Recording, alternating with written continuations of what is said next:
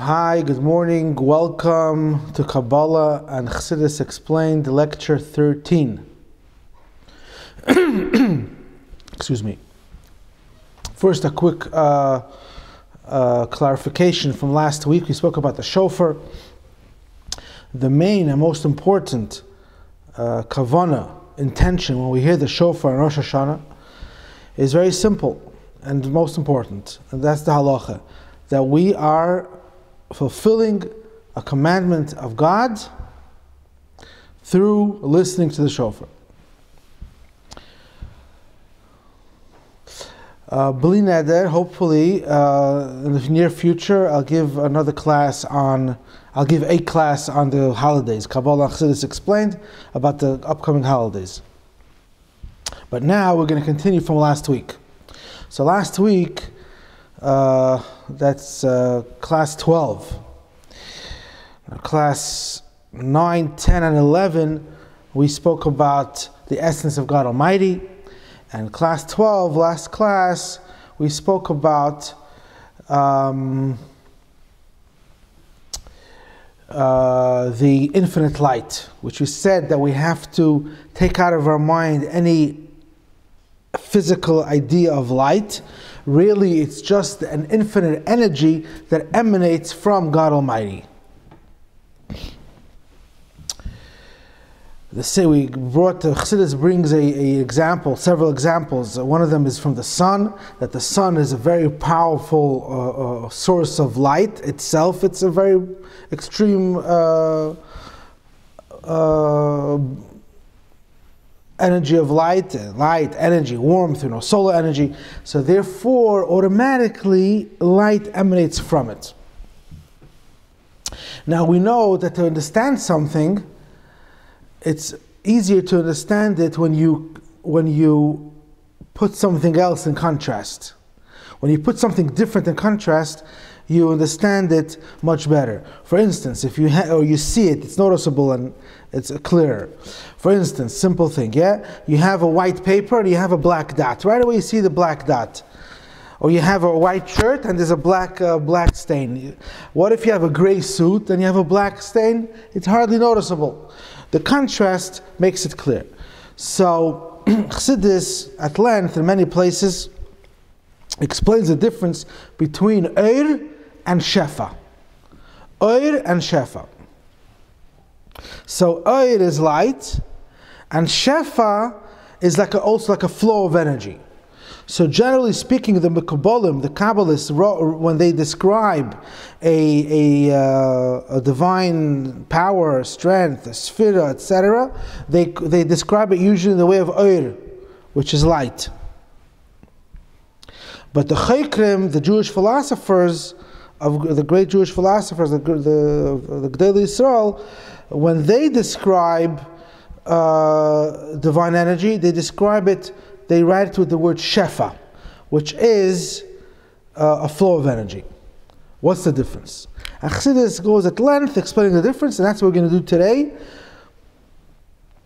I'm going to be learning from the Maimer, Zeis Chukas, Tofresh Samach Vav. I'm not going to go through the pages. I'm not going to tell you which page. I'll just tell you, it starts at page 230. The new print starts at page 230. Zeis Chukas Samach Vav. But we're going to go little pieces here and there. Mostly I'm going to go just English. I'm not going to give much Hebrew. It's explained in many other places. As in the new print of Samach Vav, you have a lot of referrals. Where other places, references of where many other places that this is explained. This is a famous topic. Okay. And this gives us a clarity of Ein and Sof, of the infinite light, the infinite energy that emanates from Hashem. So, Shefa. First we'll talk about Shefa. That's the way he starts in Chukas Samach Vav. He brings a pasuk, Shefa Yamim. From Zeis HaBracha, the last parsha in the Torah, in Dvarim 33:19. Shefa Yamim, the oceans. It's Shefa Yamim. Or there's another pasuk, Shifas Mayim. the flow of water. Eiv, Job 22:11 and 38:34. So we connect a flow of energy to water. Why? So this is the concept. Because when water flows from one place to another, you have the actual water that goes from one place to another. And actually, in the way it's in the water, it gives you an actual part of the water. There's less where it came from, and there's more where it's coming to. The actual water comes. Okay. More of a spiritual, of a spiritual concept of Shefa is, at length, explained a teacher and a student. When a teacher shares a concept in his mind to a student, yeah, it's also called Shefa.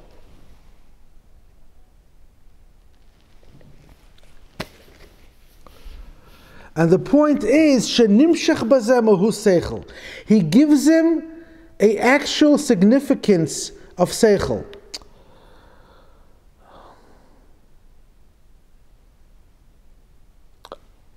An actual substance. In other words, by the sun and the light, it's only a ray of the light. The sun stays millions of miles away. What we get is only a ray.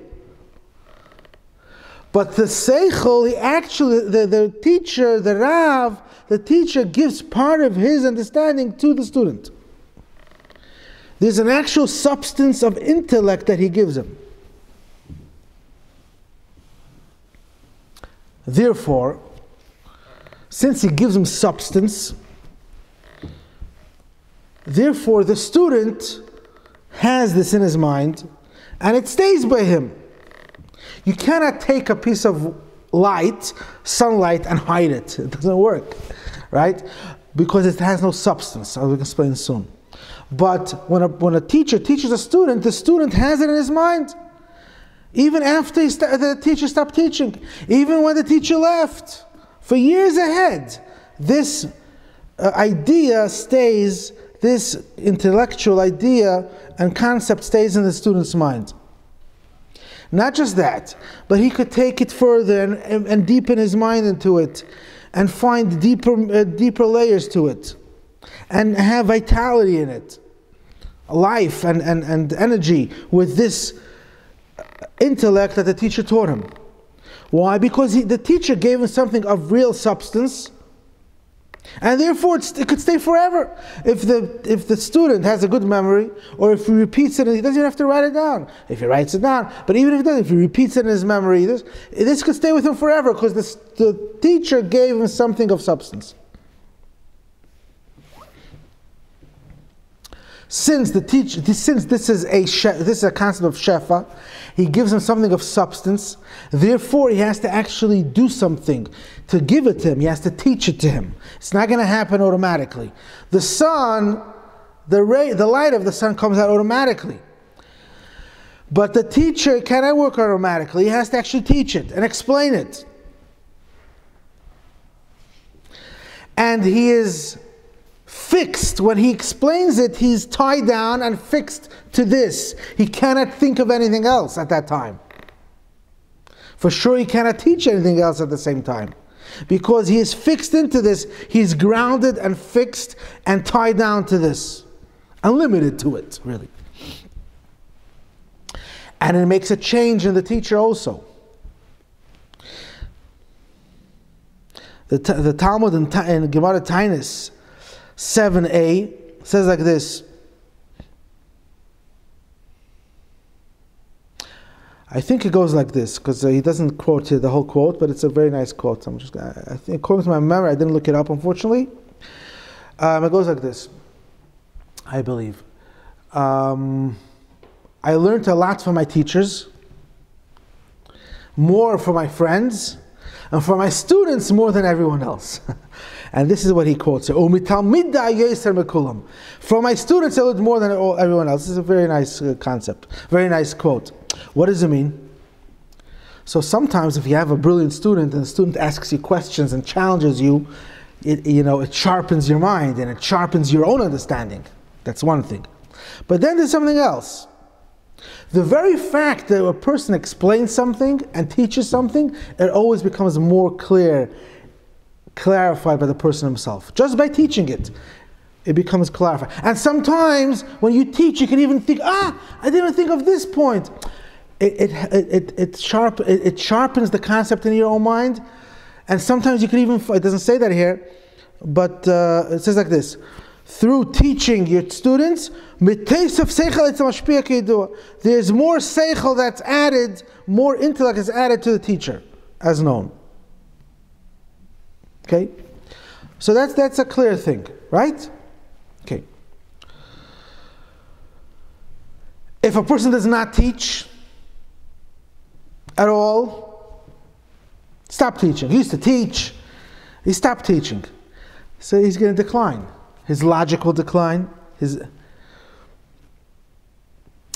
way of understanding things will decline because he's not teaching them. So it does make a difference. It doesn't say this here, but I'm going to tell you another difference. When a person teaches for an hour, 2 hours, he gets tired. Makes another difference. And then there's something else. The teacher, we're talking about a teacher and a student, which are far apart. So the teacher cannot just teach it the way it's the way he understands it, or an adult teaches a child. You cannot just say, say the same words that you would tell an adult. No, you have to try to see that the child or the young teenager should understand it.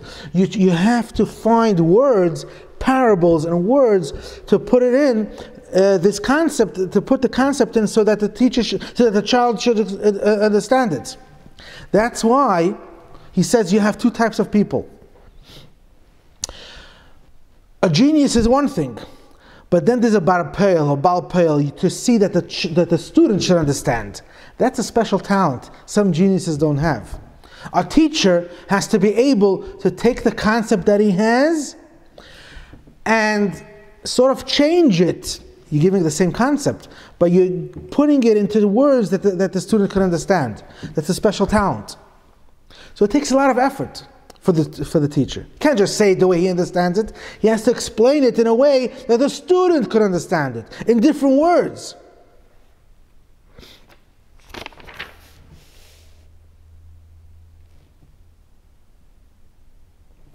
So there's a major difference that occurs in the teacher. He has to really generate this teaching. He has to really put himself into it, really get involved and think hard, and it's exhausting. Not just that, but the teaching itself changes. Right? The way it's by him, the way this concept is in his own mind, the teacher's mind, the student cannot understand that. He has to give it in his words so that the teaching changes in a way that the student can understand.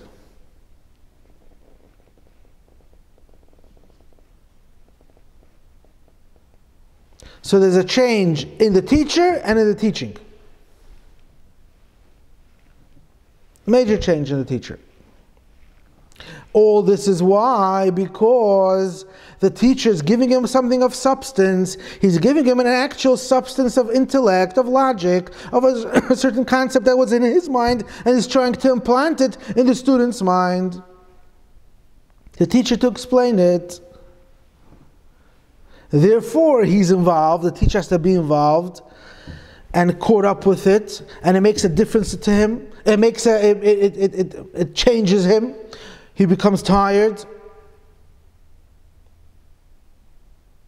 That's shefa. Since he gives him substance, he gives him really something, so he has to actually give it to him, and it takes time and effort and energy. And it makes this change in the teacher.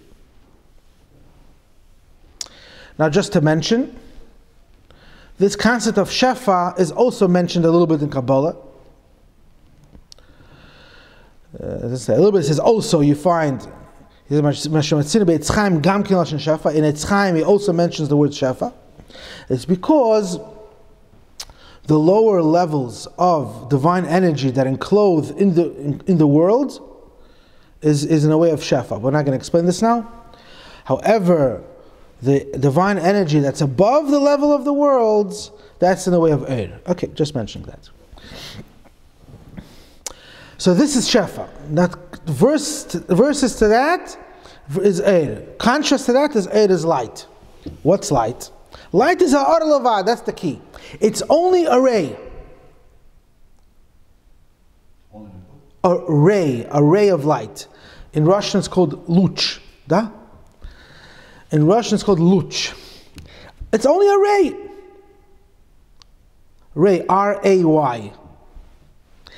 It's nothing of substance. Similar to the sun, the light of the sun. What's the light of the sun? It's only a ray. The sun itself is not in the world. We couldn't handle it. We'll burn up, God forbid. What do we have? We only have a ray of the sun, but the sun itself is not here at all. The essence, the source is not here. You have nothing of the source, only a ray of the source. Although we explained last week that the light of the sun is called me'ein ha'etzem. It's hard to, I don't know how to translate me'ein. It's of the essence, similar to the essence, meaning the etzem hashemesh, the etzem hashemesh, since the sun itself is a extraordinary existence of light, therefore automatically light comes out from it. So the light is what? Is an expression, an extension, so to speak, an extension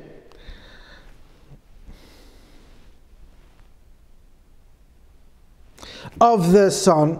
Extension is a little bit, meaning the sun itself is not extended, but its light is extended. It's an expression of the sun. Since the sun is a powerful source of light, automatically therefore light comes out of it. Nevertheless, the light of the sun has none of the actual essence of the sun at all. The actual sun is millions of miles away. And the light of the sun comes out effortless, derech memela, you could say automatically. But remember, we're going to say again soon, but it's not. Okay, by the sun it's automatically, totally automatically. I'm sorry. So by the sun it's totally automatically. Therefore, the sun is not involved and making an effort to shine the light. There's no effort to the sun. It's totally effortless. It comes out b'derech hamel automatically. Okay? It's a difference, big major difference. Therefore, the light does not make any difference in the source of light, in the sun. Does the sun really care if it's cloudy or not? Does it make a difference to the sun? By the teacher, we said if he teaches, his mind sharpens. By the light of the sun, if the light reaches us, the sun becomes more light. It makes no difference. Or if you put a window shade, or if it's very cloudy, does it make does it take away anything from the sun? If the teacher does not teach, he becomes a little rusty. But if it's very cloudy, so what? So the sun becomes weaker? No, there's nothing to do. It makes no change whatsoever. Why? Because it's only a ray of the sun. It's only ha'or levad, tolka luch. At Sonsa. You understand? Understood?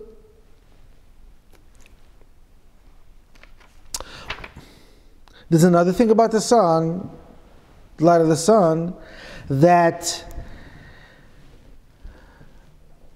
it does many things at the same time.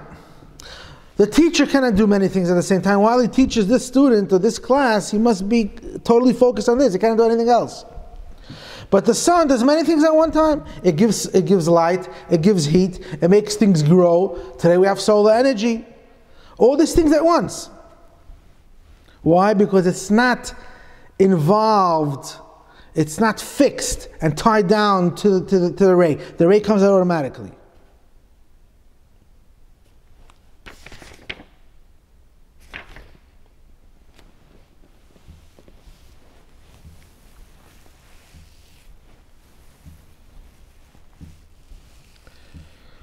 However, we mentioned, I believe, last week, we're going to mention again here, he says it here again. You have to remember there's a major difference between the sun and the light of the sun and the way it's by God Almighty.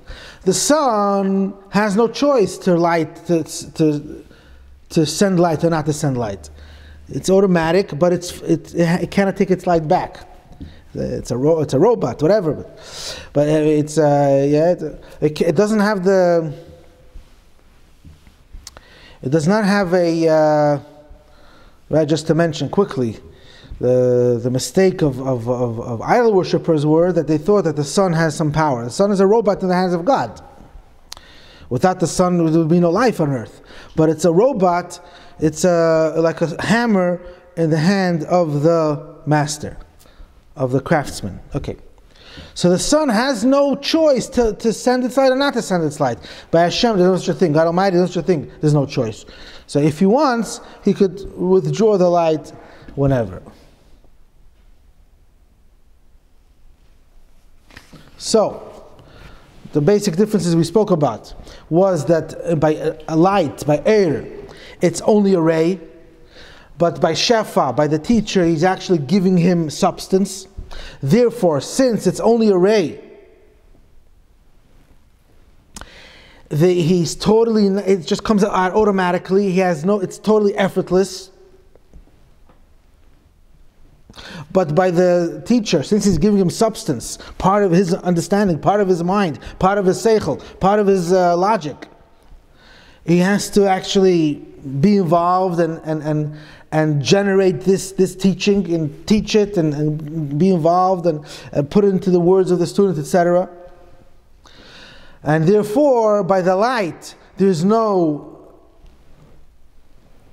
change whatsoever by the source of light, by the luminary, by the sun, because it's automatically, it's only a ray. But by the teacher, since it's called Shefa, and he actually has to teach it and get involved, so it makes a change in him.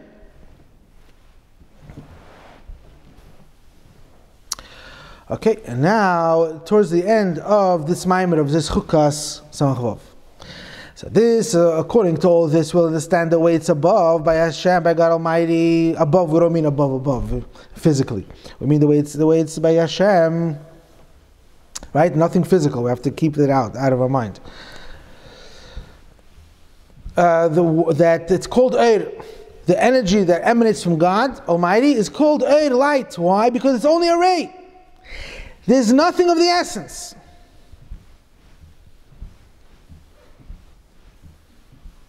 And therefore, it makes no change whatsoever in the essence of God.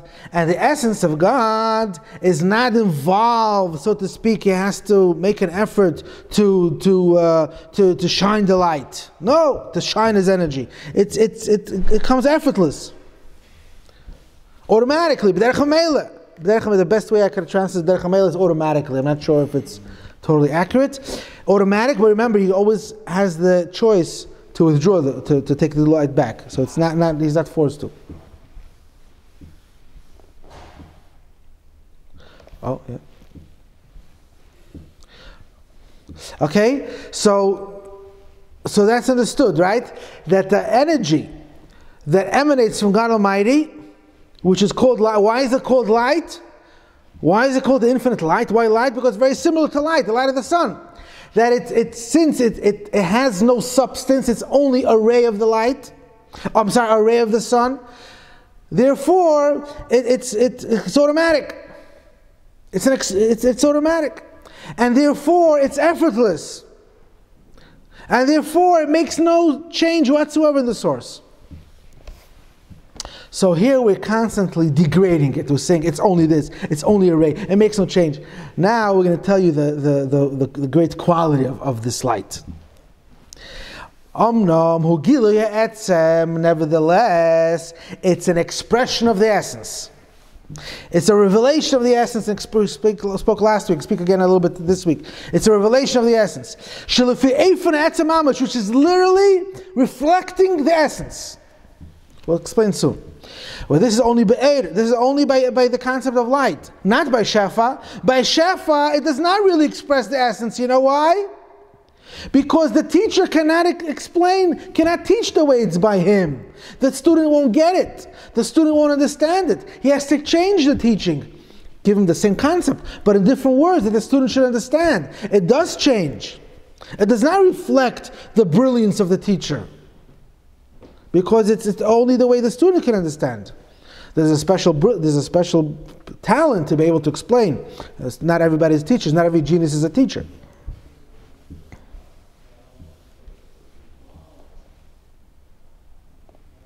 But there is a change. It does not express the source really. But light, but light is the expression of the essence, and it's just like the essence. Listen, therefore the light, the infinite energy of God is also infinite. What do you mean only God is infinite? But this energy emanates and reflects him, expresses him. Whatever there is in the luminary, in the source of this energy, is in the light as well, in the energy as well, that emanates from him. Because he's he's similar to the reflection of the source. As he mentions the same word Mein HaMoed before by the sun, that since the sun is an awesome amount of light, therefore automatically the light comes out from it. That's Mein HaMoed. Since God Almighty is totally infinite, therefore the energy that emanates from it is also infinite. And this is the reason why this infinite energy has the power to create. This infinite light has the power to create, which is really God's power. That it's explained in previous Maimon of Vayelech that creation has to be from an infinite power. To create something from nothing, it's an infinite power. We cannot understand even how it's possible.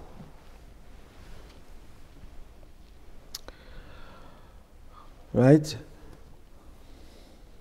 But it's understood. It's an infinite power to change nothing from nothing into something. So the light, this infinite energy that emanates from God, since it's Ein Sof Mamash, it's literally infinite because it's Ein HaMoed, because it's reflecting the source, the God Himself. Therefore, it's able to create.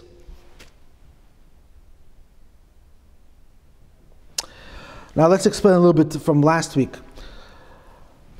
The fact that it reflects the essence. So we said, the Chassidus brings a pasuk from Kehelis, chapter 8, verse 1. Chachmas Adam Toir Panav. The wisdom of a man is showing on his face. The wisdom of man makes his face shine. Basically, you could see in a person, a wise person, you see it on his face.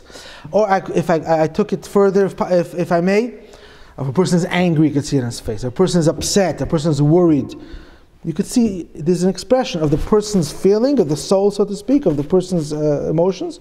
You can see it on his face. Now, this expression of the face, what is that? Does he make these expressions? No, it's automatic. These expressions on the face have no significance besides them being an expression of the person's feeling. Understood? Now, there's one more point, one more key quality of light that he doesn't mention here. But it's the same idea, but it's not clearly mentioned. But I want to talk about it for a minute. And that's called dveikus. Dveikus means that the light cleaves to the source. Light is the only thing that always must be connected to its source. Right? If you close the window shade, the light disappears. It always must be connected all the way to the sun. Clouds, black. So, how do we explain this in God's light? So it's not a physical thing, right? So it's explained in Chassidus in different places, but it's very clearly explained in Likutei Sichos, in the Rebbe's Likutei Sichos, volume 9, page 73, on the bottom, Shulei Agilin. He says like this: Lashon hamurgo b'negei la'er, what we usually use to explain the concept of light is shehu dovuk b'hamoed, that he's cleaving to the source, to the luminary.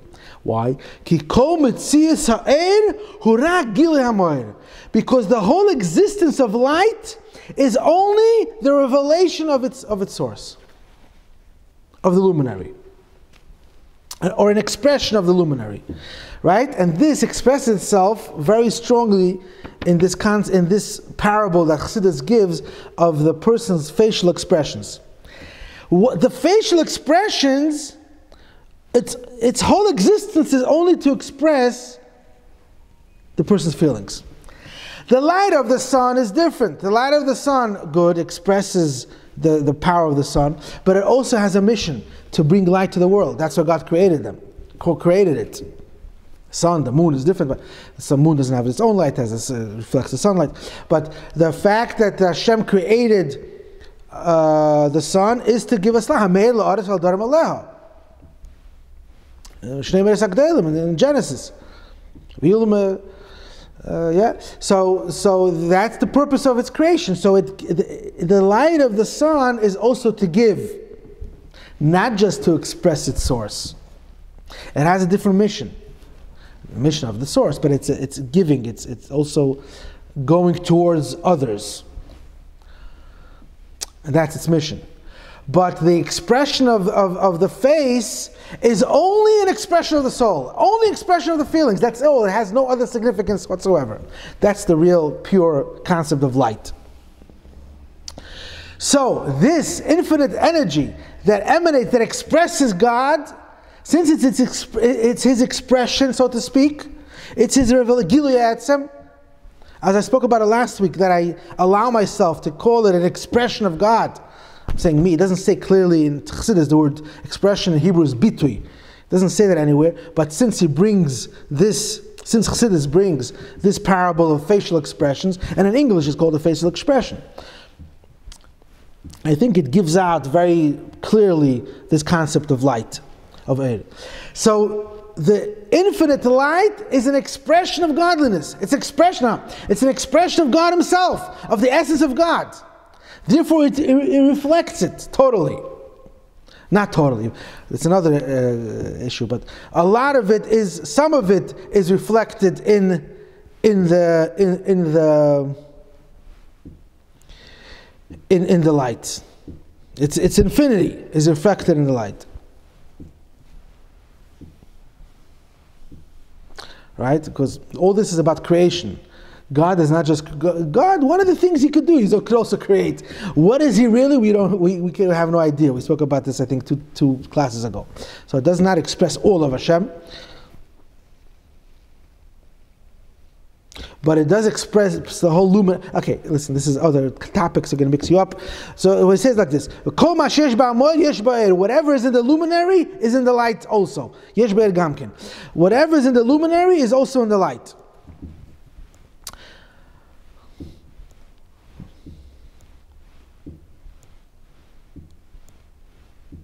Right? Because the light is an expression of its source.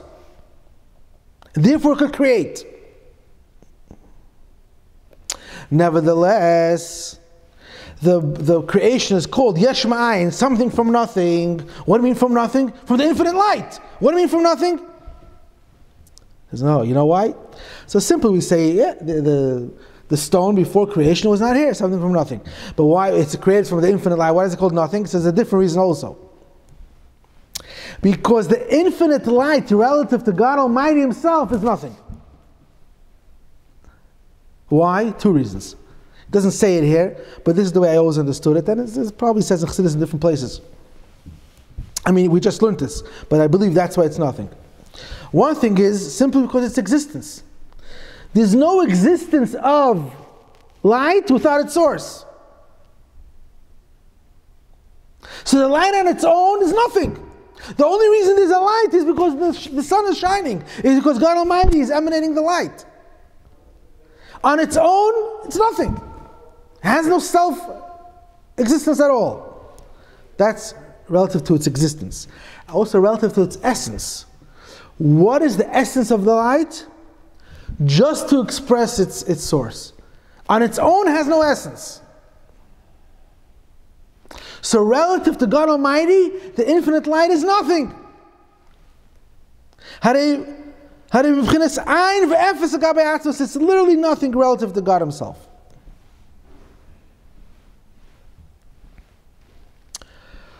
So what do we have? Now we can finally make this practical.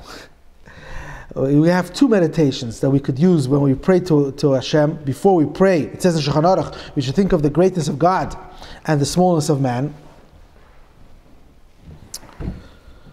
So we have two things here.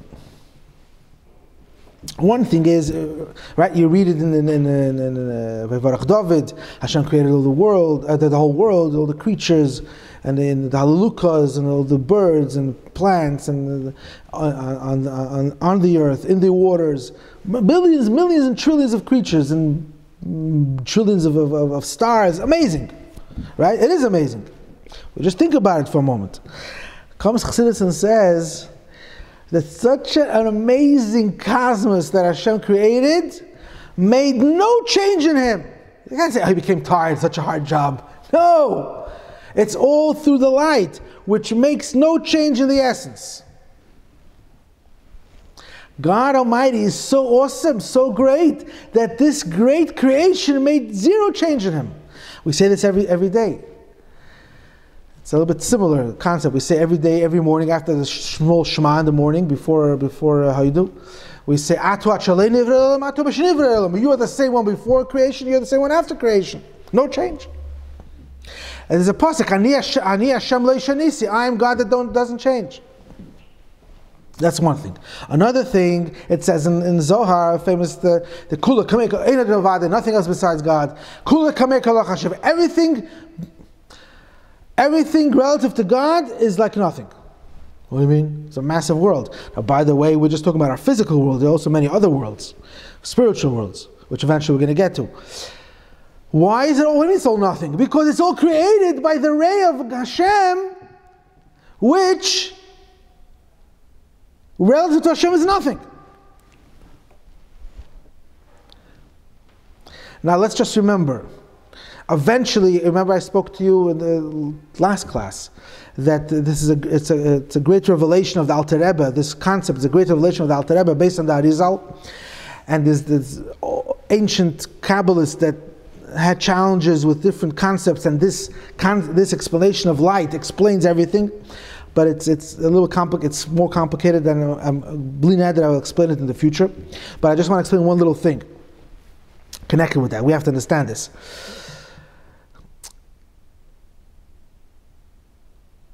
The only reason why the infinite light could create, and the infinite light is infinite, is because it gets it from its source, from God Himself.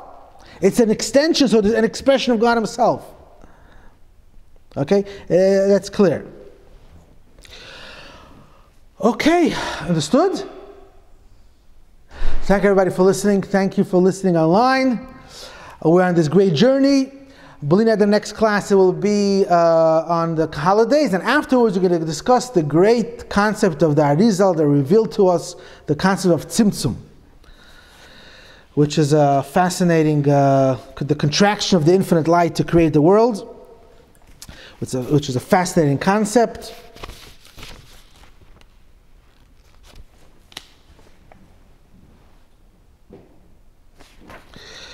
I hope you were inspired. Every class takes many hours to prepare to support our classes and our vital outreach programs. Please log on to ChabadKingsborough.org and click on donate. Thank you.